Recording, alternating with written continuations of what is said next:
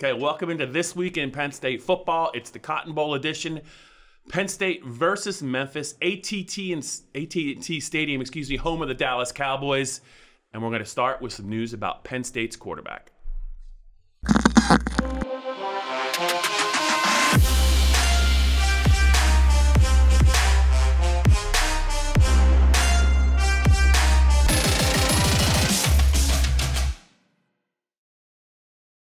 Okay, the Penn State Blitz podcast rolls on. Greg Pickle, I'm Bob Flounders. We just talked a lot about recruiting. Now it's time to talk about the Cotton Bowl, Penn State and Memphis. It's inching closer, and we're going to start with quarterback Sean Clifford and what they might call a little bit of a reveal. It looks like his injured status, he's healing quickly, and it looks like whatever was bothering, we think it was a lower leg injury. We're not positive. Kept him out of the Rutgers game, the second half of the Ohio State game. It looks like he might be okay to play. Yeah, so two things jump out at me as it relates to him moving into the postseason. One, they're going to let him talk at Bowl Media Day in State College this week.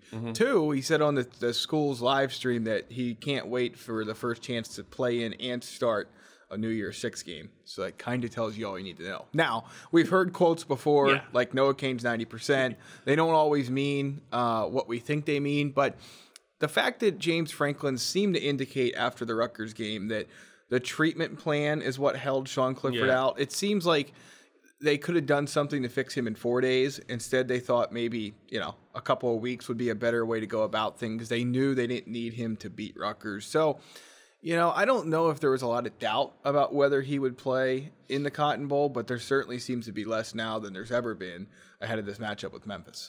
Well, there still might be some doubt about if he's 100%. Sure. Because he could be 95%. Well, if he was 90%, he wouldn't play. So we know he's somewhere between 90 and 100 if he does. But you just wonder, the reason it's important is because his movement was clearly affected by this injury. It showed up late in the Minnesota loss. I thought it showed up in the Ohio State game, and they finally had to kind of pull him. Right. James Franklin said he could have returned, but he just couldn't do enough, and Sean admitted that. They stuck with Will Levis. Will got the start against Rutgers. Did some okay things. Struggled, I think, to throw the ball.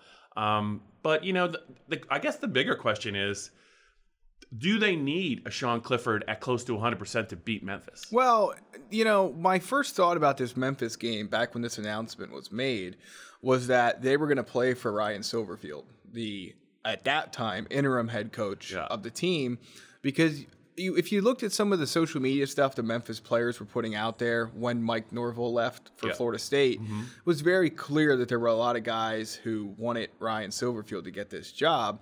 So it seemed like a tremendous motivational angle for the Tigers. Well, now he has the job. It's already his. They made him officially the new head coach late last week. So that's out the window. I mean, will they need a fully healthy Sean Clifford? You made a good point earlier in the Blitz podcast, is that there were times they struggled to put points up with or without a healthy Sean Clifford. So, but then again, Will Levis came in and scored more points on Ohio State than some other teams have this year, albeit with some short field. So Memphis will be motivated for this game. There's no doubt. I do think Penn State will be too. I think one thing we're going to continue to hear between now and kickoff is how many of these guys were impacted by how that loss to Kentucky felt last year and what it was like to go from January until August with no chance of winning a game again. I think that's a huge factor for this game for Penn State. We'll get into our picks next week, of course. I like them to win. I like them to cover. So more on that later. But, do they need him to be fully healthy? I think they need to be close to it. Memphis won't just roll over. But certainly they'll have a talent advantage in that game. I think two more things to touch on here. One more injury we need to talk about is Yetur Gross-Matos. This is going to be he's going into the 2020 NFL draft after his second consecutive first-team All-Big Ten season, but he was definitely not healthy down the stretch for Penn State. Hurt in the Ohio State game, didn't play against Rutgers. I think he was in a sling. Yep. You just don't know. He's the big picture is the draft. What do we think about maybe him being ready to play or playing at all in this game. Yeah, I mean, the fact that his NFL draft entry statement said that he was looking forward to suiting up one more time in the bowl indicates that he would like to play. Right. Now, whether the medical people and everyone else will advise him to do that is a completely different story. And I would expect that unless the sling was precautionary only, if it was precautionary only, yeah, I'll probably play. Yeah. If there was something that has a procedure or something like that, it's just... He has to ask himself, especially if a Senior Bowl invite might be called, now that they invite juniors to that game now, he just has to ask himself, I think, does he want to risk not being 100% for any chance he might have to showcase his skills before the combine? So, that's the question he'll have to ask himself. But it seems like if he's healthy, he wants to play, but there's a lot of factors involved too. Yeah, and Penn State's defensive line just isn't going to be the same. Correct. Without him. Great player at Penn State for the last 2 years. Potential first-round pick in the 2020 draft. Hopefully, we haven't seen the last of Yetur Gross-Matos. Hopefully, he's going to suit up against the Memphis Tigers. I got that nickname right. One final thing, just a note. Penn State AD Sandy Barber kind of offered her first real comments on the decision to extend James Franklin through the 2025 season. The details are still kind of searching for. We'll get him eventually. But we think it's going to be obviously more money for James, probably more money for the assistant coaches, facility upgrades, all that good stuff.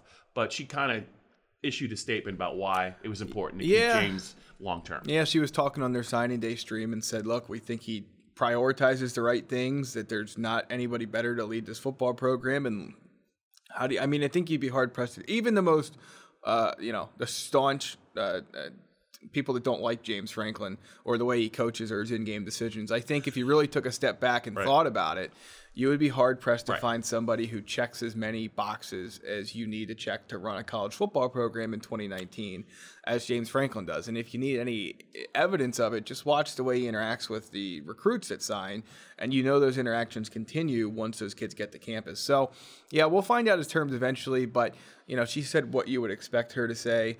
And again, as we've talked about before, I do think we'll learn more about what he got in the extension, not by looking at the basic term sheet, which will tell us his salary, but probably not all the details they agreed to. I think we'll learn more about that once we see what kind of offensive coordinator they get. That's right. And the indication, because they won't probably release that guy's salary, but of course not. The level of candidate they get will probably tell you all you need to know about what kind of assurances or additional opportunities that extension afforded him. Literally afforded him.